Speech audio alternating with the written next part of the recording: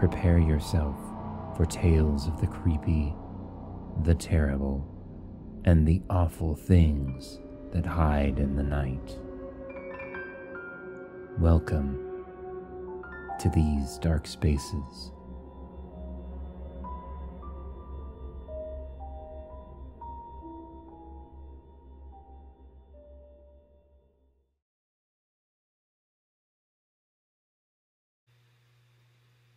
Your Death Day.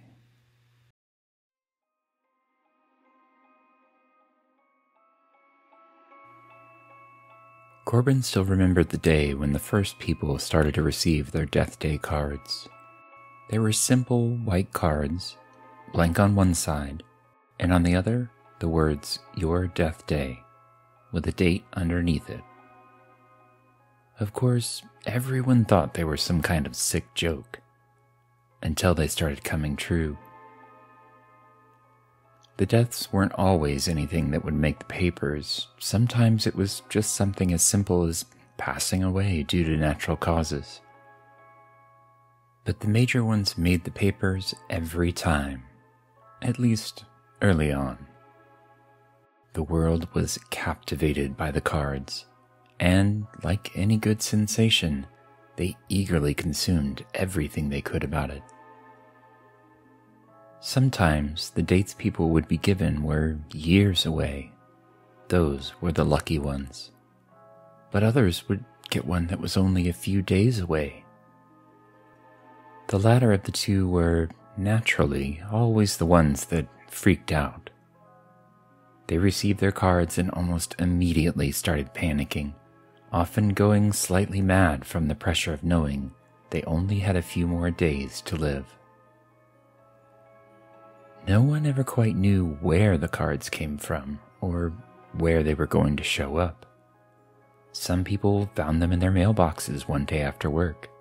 Others would find them in their pockets when trying to pull out their keys.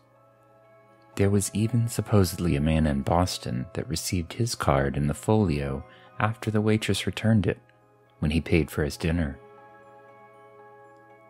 And that was the other thing. The cards were limited to people in the United States. No cards had been received by anyone else anywhere in the world.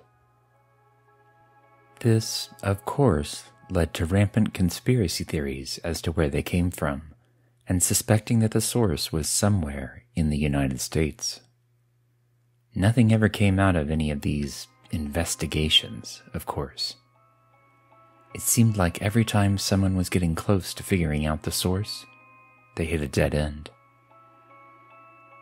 After a few years, the cards and their death predictions became commonplace. Someone even set up a website, yourdeathday.com, with forums for people to talk about the cards and, of course, death. They even started to organize by the dates of their deaths, creating long forum posts where the people with the same day would congregate and commiserate with those they shared the day with. And of course, there were plenty of onlookers more than happy to chime in with their own opinions. Corbin was one of these.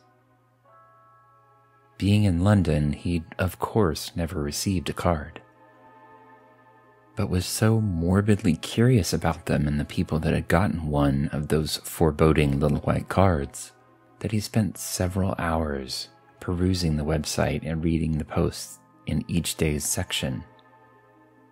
His favorite, though, was following along with the mega topic, But Why? That had been one of the earliest started on the site. It was a huge thread, with at least 100 new messages added each day, where people were trying to make sense of why the cards started showing up and what they really meant. Early on, some theorized that they were some kind of sick joke, while others thought they were some kind of act of a higher power, trying to humble the human race because we've gotten too proud. The religious zealots had a field day with that last one, of course, claiming that the cards were a sign that the end of it all was near, and that humans were doomed to be condemned, and the cards were their chance to repent. So-called card experts also made the rounds on just about every talk show out there, some promoting some terribly written and mostly useless self-help type book that would supposedly help you deal with getting a card and be at peace, or some other such nonsense. Most people saw them for what they were, though. Charlatans trying to take advantage of the weak just to make a buck. Corbin had seen enough to be a bit more jaded than that. Hanging out at the local pub, he and his mates, a few pints in, of course, would have tipsy debates about the cards.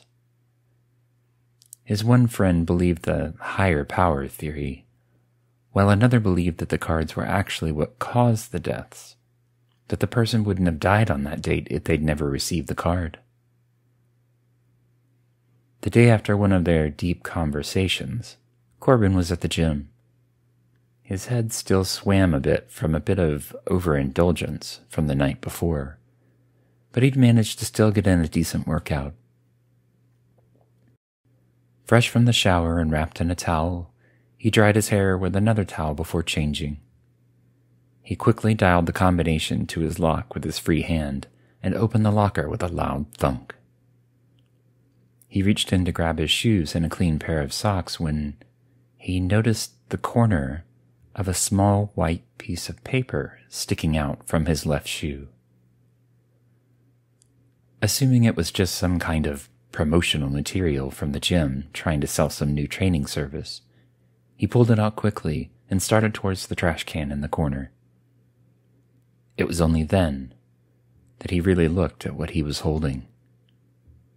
A small, white card, blank on one side, and when he turned it over, the words, "Your Death Day," printed in neat black letters, with the date 4/5/2024 below it. Frozen to the spot, Corbin's mind tried to comprehend what was happening. Only people in the States get cards, right? He thought, panic rising up inside of him.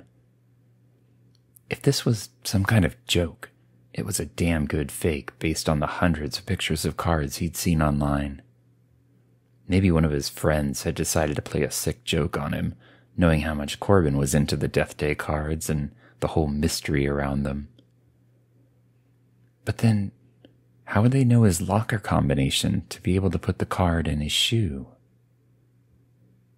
Corbin stuffed it in the pocket of his shorts, tugged on his shoes, and quickly pulled his shirt over his head.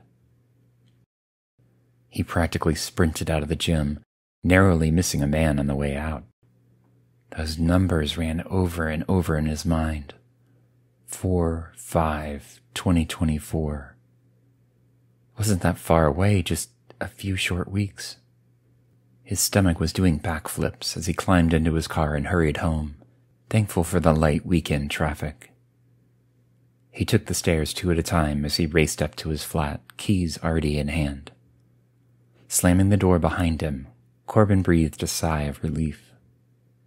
He wasn't exactly sure why, but he felt safer now that he was home. A few deep breaths later, and his heart had calmed back down to normal levels. He took the card from his pocket and inspected it again. The writing was clearly the result of a typewriter of some kind and not printed out from a computer. The cardstock was thick and the edges perfectly cut. It was real. Corbin grabbed his laptop off the table and immediately hit the YourDeathDay.com forums, his hands shaking as he typed, "WTF, I got a card."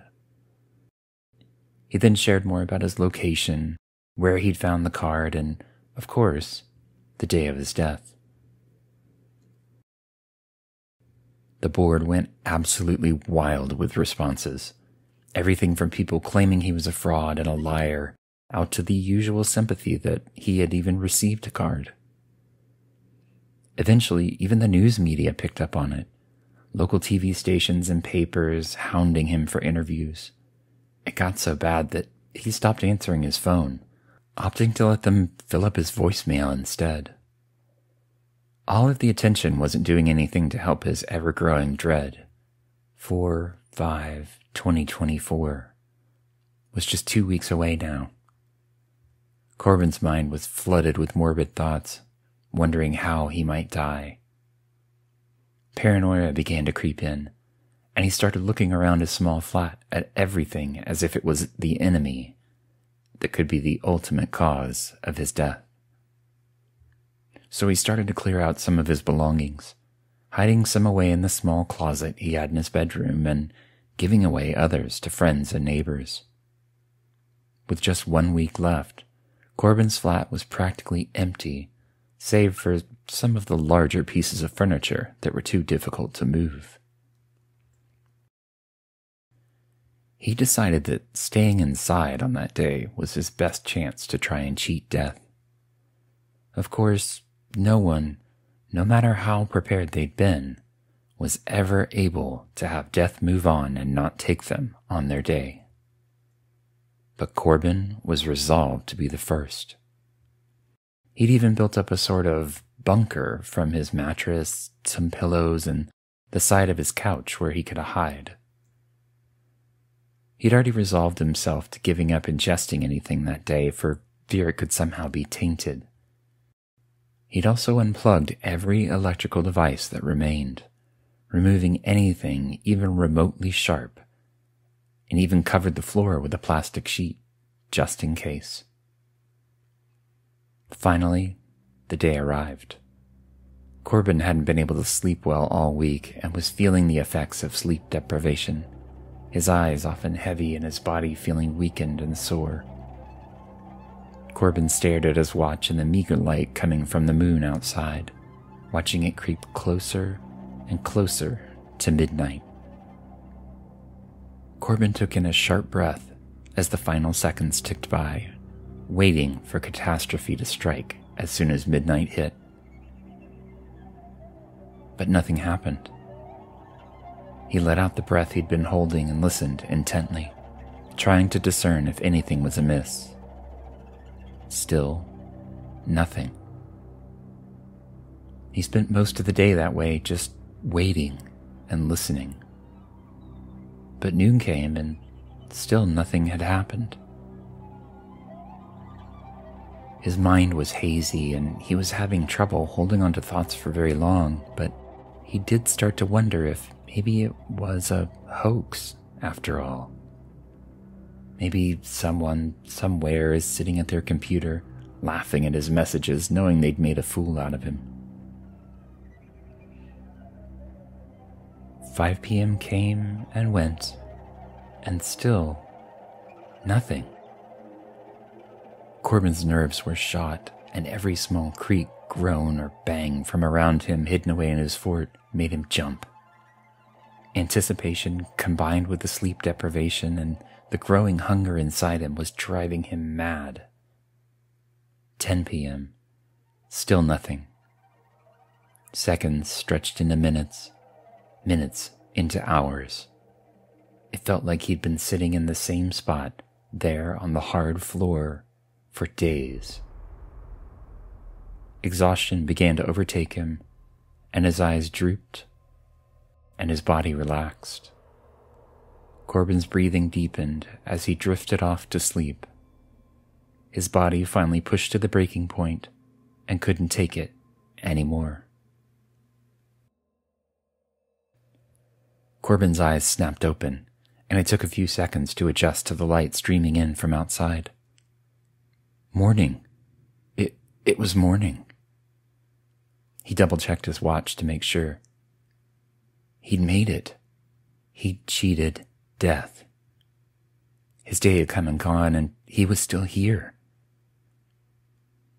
He immediately leapt up and raced to his computer, the one piece of electronics he didn't part with, and sat on the floor in the corner. Pulling up the forum, his fingers flew over the keys as he shared the good news. Everyone needed to know about his survival, that it was possible to cheat death. The forum went wild once again, with many asking him to prove it. He looked frantically for something he could use to prove the date on his card and today's date. With nothing around, he raced down the stairs to grab a copy of the Daily Mirror, only stumbling once and running completely on adrenaline. He took a picture of himself holding up both the card and the paper, looking a bit worse for the wear, but still smiling. Predictably, a few days later, his phone began to ring with media contacts wanting to know how he'd done it and what was so special about him. He'd even appeared on a local access TV show to tell his story. But as with all sensations, people moved on to the next major story pretty quickly. Within 2 weeks, they stopped calling completely, and Corbin was happy to have his life return to normal. He'd already restored most of his apartment back to its former state and had even gotten some of the things back from his friends. He tucked the card into his wallet, a reminder of what had happened. He decided that he was going to live his life to the fullest. It had taken Corbin a while to get back to life as usual, with that nagging feeling that death might still come for him always in the back of his mind. But that was dimming with each day that passed. He went back to work each day, enjoyed time with friends, even went on a date with the cute girl from accounting, Sarah, that he'd never managed to work up the courage to ask out. One night, they were out on a date, just leaving a movie, a terrible documentary that someone had made about the cards and how they'd changed society, and they headed to dinner. They talked about their own favorite movies, and she even laughed at some of his terrible jokes. She told him how she was looking forward to trying the restaurant as she'd heard it was wonderful from some of her friends. They stopped at the corner of a busy intersection, waiting for the sign to change and tell them it was safe to walk across. Corbin was really starting to feel a connection with Sarah and caught a hint that she might have deeper feelings for him, too. He smiled at her, and she smiled back, and he became lost in his own thoughts, and absent-mindedly stepped off the curb. The collision was almost immediate, the car being only about 20 feet away when Corbin stepped in front of it. His body flew forward like a rag doll as the car's tires screamed on the asphalt as the driver slammed on the brakes. Corbin's body lay in the center of the intersection, unmoving, his right arm clearly broken, and a bone jutting out from his leg, a chunk of ragged flesh hanging from the end. Several onlookers were already talking to 999 and trying to get help there as quickly as possible. Sarah ran out into the intersection. Thankfully, all the traffic around it had completely stopped. She reached Corbin's side, sobbing, trying to figure out if there was anything she could do. She reached out, wanting to see if he was okay, but recoiled whenever he coughed and spat blood onto the road next to him. She sat there with him, holding his hand, until the paramedics arrived. But by then, it was too late. As they lifted his body up on the stretcher to move it, Corbin's wallet fell from his back pocket. When she picked it up, Sarah noticed a small piece of paper tucked into the back, one corner stained red from where it had laid in Corbin's blood. It was his card. She pulled it from the wallet. "Your death day," she read aloud, holding the card out in front of her, and then gasped when she saw the date 4/5/2024. It was today, May 4th, 2024.